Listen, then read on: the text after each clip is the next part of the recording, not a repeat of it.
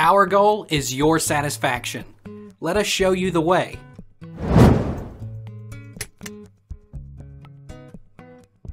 Can I run a refrigerator on a 15-amp circuit? Most refrigerators run between 3 to 6 amps. With that said, a refrigerator can spike at peak usage up to 15 amps. It's best to take into consideration worst-case scenarios. You should have refrigerators and freezers installed on a 15 to 20 amp dedicated 120-volt circuit. Can I plug a refrigerator into a regular outlet? Refrigerator.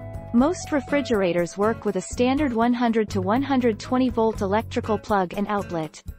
You will notice that the electrical plug is made up of 3 prongs. This means you will need an electrical outlet that has 3 inserts. It is best to use an outlet that has a ground fault interrupter or GFI. Does a refrigerator require a 20-amp circuit? A modern refrigerator requires a dedicated 20-amp circuit. You may currently have a smaller refrigerator plugged into a general lighting circuit, but during any major remodeling, install a dedicated circuit, 120/125 volts, for the refrigerator. Does a fridge need a GFCI?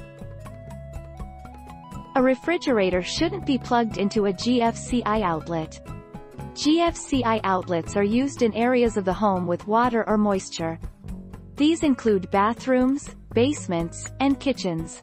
This type of outlet is important because it reduces the risk of electrocution and electrical fires. Take our lead. Let's help you make your mark.